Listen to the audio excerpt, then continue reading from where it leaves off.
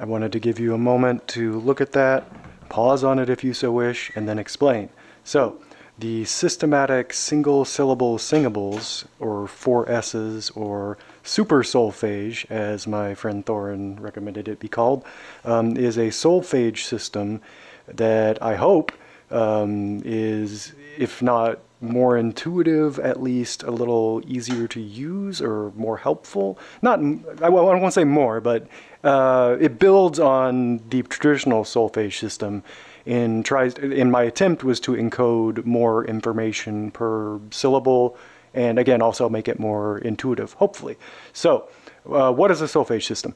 So most people are at least familiar vaguely with what solfege is, even if they don't know it by name, thanks to The Sound of Music, which is probably the greatest thing any musical has ever done for musical understanding.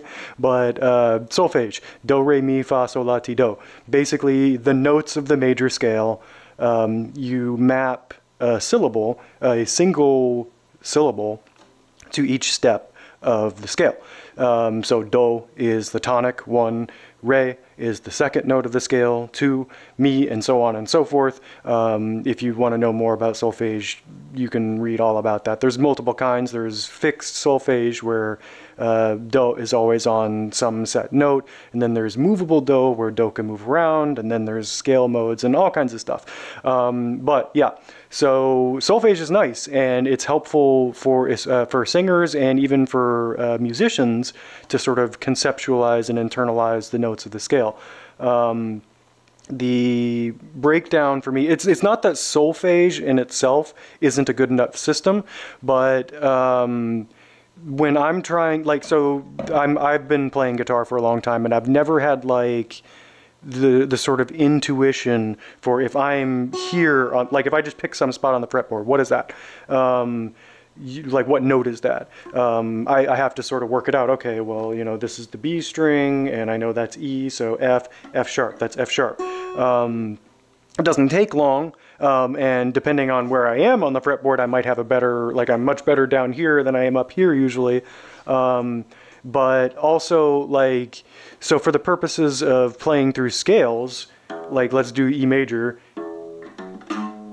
Well, I guess what I'll caveat it with is that I'm not like the best at playing scales, and coming up with this system was part of helping me learn that. Because like when I play through scales, I'm trying to think in my head, okay, E, F, F sharp, G, G sharp actually. So E, F sharp, G, what am I missing? E, F sharp, G sharp, sorry. I kept landing on G here and I'm like, what? But yeah, so E, F sharp, G sharp, A. So if you know the order of the notes in the scale, you can sort of in your head be like, okay, E, F sharp, G sharp, A, B, you know, and work your way through the scale. Okay, E sharp, E major has 4 sharps, so I know Frank can go down. I have F, C, G, D, and you can work all that out in your head. And if you've done it a lot and you do it, you know, more than just as a hobby, you can probably do it pretty quickly. I'm not really sure, because I've never been at that level, like how the mental process works for somebody who's like really good at it. But I know that like when I have been practicing my scales and trying to iterate over scales, like I am I want to be able to sing along and be like, okay, E, F sharp, G sharp, A, B, but it's like clumsy because like you're trying to cram in that F sharp, G sharp, B, like A, like you're trying to say these things which sometimes are multiple syllables, and you may not, depending on how fast you're playing, what you're playing, like it's very difficult to cram all that in. That's part of where the solfege system helps. Do, re, mi, fa, sol. But what both solfege and even what I was saying a minute ago, E, F sharp, G, like neither of those are a complete encoding of what I'm playing. Because if I just say E, there's nothing that tells you that this is E2. If I say do, there's nothing that even tells you this is E. So like when I'm trying to play through and internalize and learn what these notes are, it became apparent that I needed some kind of system, something that I could do to iterate through them and sing a single syllable at a time, and also be noting, internalizing, and building into my like muscle memory and just passive ability to do stuff the fundamental nature of every note that I'm playing here. So that's what the systematic single-syllable Singables is intended to do. So in the case of this, we have E2. Oh man, that's so far away. What is that? And I will say, by the way, I came up with the system earlier this year. I haven't like grokked it, like fully burnt it into my brain yet. I'm working on it, but I figured I'd throw the idea out there because I know there's lots of smart people out here who will hopefully take the idea and run with it and make it better. But so E, if I will go ahead and come over to the graph here real quick, the chart. Okay, so I don't know if you'll be able to see, you can't see my cursor, but you should be able to see if I do like this, for example. Yes, okay. So E, for the left to right, what we have is A, I, U, E, O. This is inspired directly from Japanese, where you have 5 basic vowels, A, I, U, E, and O, and they come in that order. So we have, and this doesn't say it, but these are the octaves here, 0, 1, 2, 3, 4, 5. So octave 0, we use the A vowel, and octave 1, we use the I vowel, A, I, U, E, O, so on and so forth. And then I added the Ya, sort of a little diphthong-y thing for octaves above that. There's probably better ways to do that, and I think diphthongs technically are 2 syllables, or they're at least a melding of syllables, so you sort of get back into that issue of trying to cram multiple sounds into 1 syllable. But there's plenty of other vowel sounds that aren't just A, I, U, E, and O. Like, so you smart people out there could potentially look at that and be like, oh, actually you could use, you know, and I, you know, some of the other vocalizations that aren't part of the Japanese character set, for example. So yeah, we have A, I, U, E, and O for octave 0 to 5. There you can go up to, you know, octave 8 or however far you want to go. And I just got these here because it's, you know, a simple demonstration of the concept.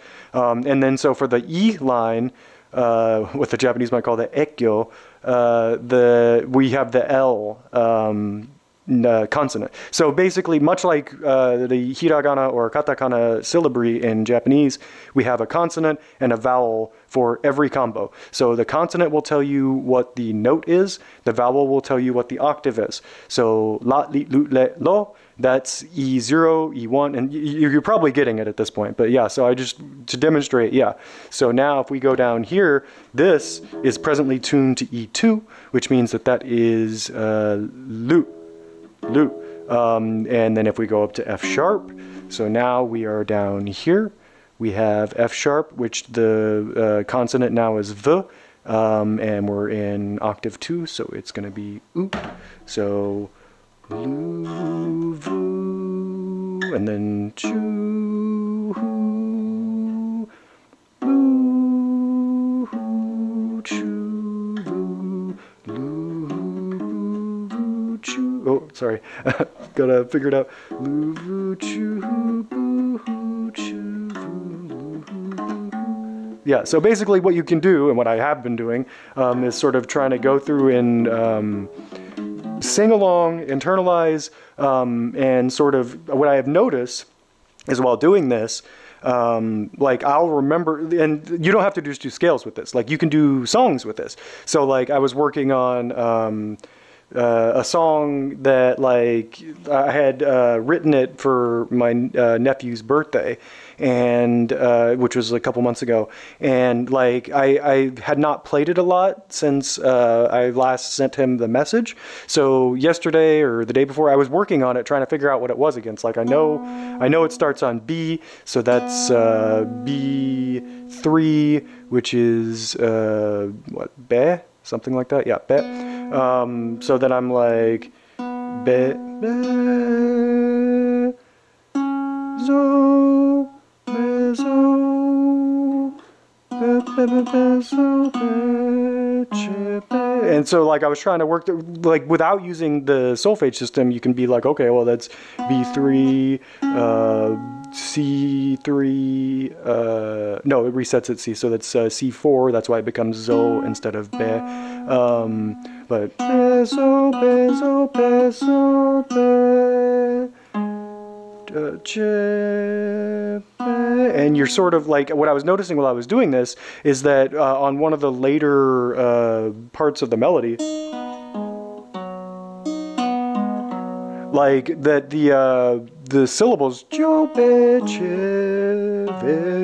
like we're sticking with me even more than like the note, like the more rigorous or like pedagogical name for the thing, which is good because that's what you want to happen. Like once you've lost track, you're like, oh, I forget what I am, but I know it's Jobe Cheve. Like you can at least come back to what you know, and then I'm internalizing also that, oh, that's Jo.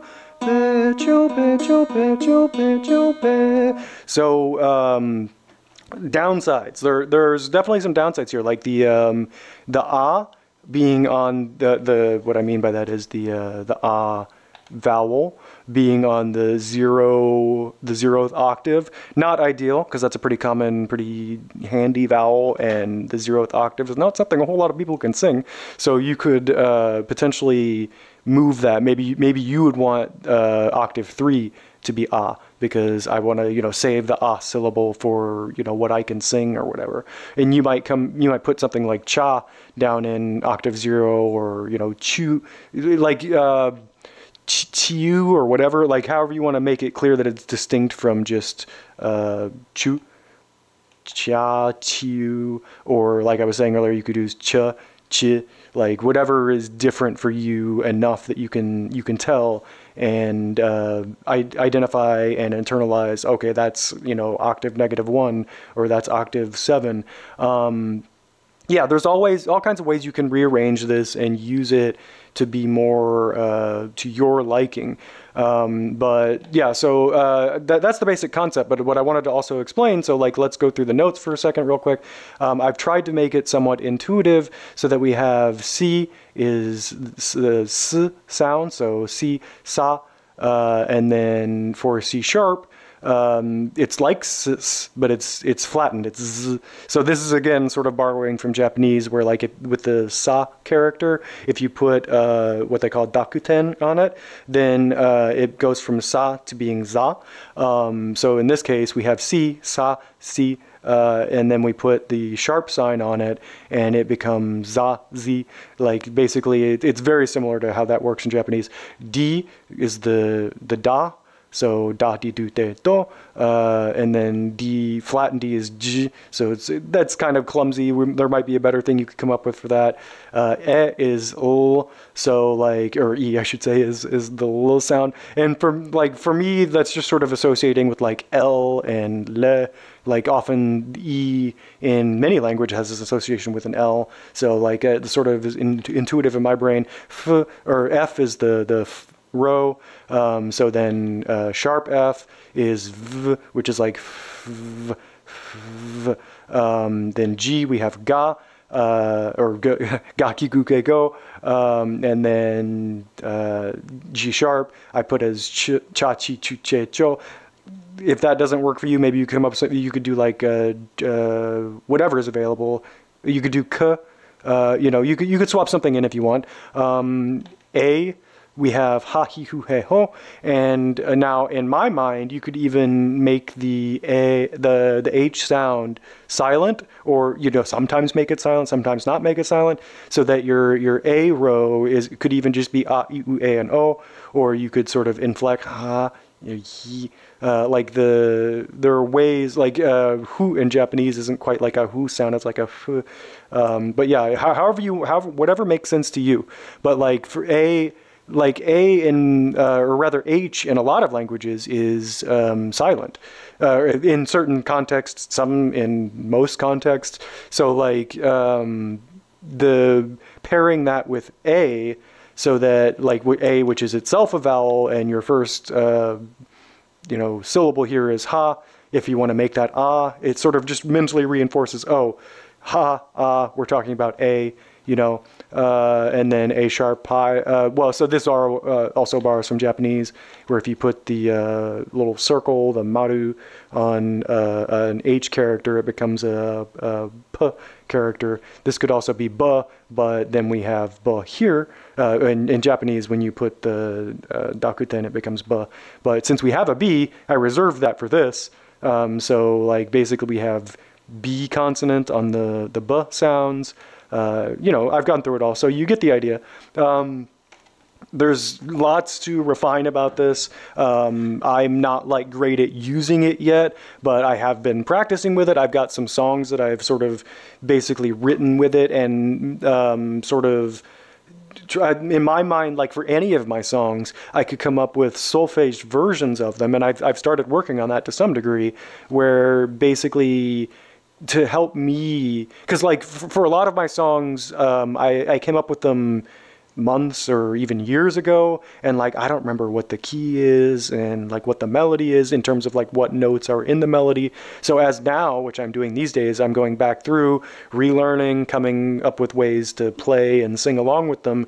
It's very helpful for me to be able to then insert these syllables and be like, okay, well now I know, this song, like I was saying earlier with the birthday thing, I knew it was a B, so we have be, and then it's like be, be, be, be, be, so. Oh, okay, so B, C sharp, Joe, that's D sharp.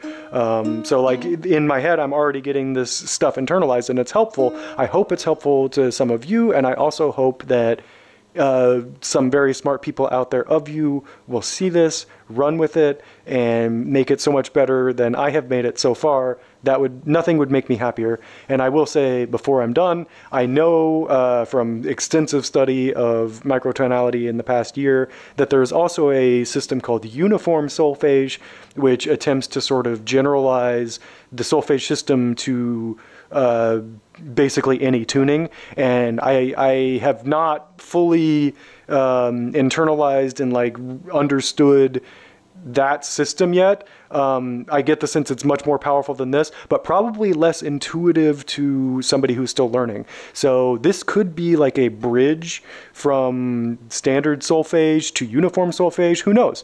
If it's useful to you, use it. If it's not useful to you, then discard it and move on with your life. But I figured I'd throw it out there now as opposed to just holding on to it and see what happens. If nothing, well, then I'll continue to use it. But that's it for now. I will switch it back to this chart. So if you wanted to pause it and work on it yourself or whatever, feel free. And then I will end the video. Thank you, and we'll see you next time.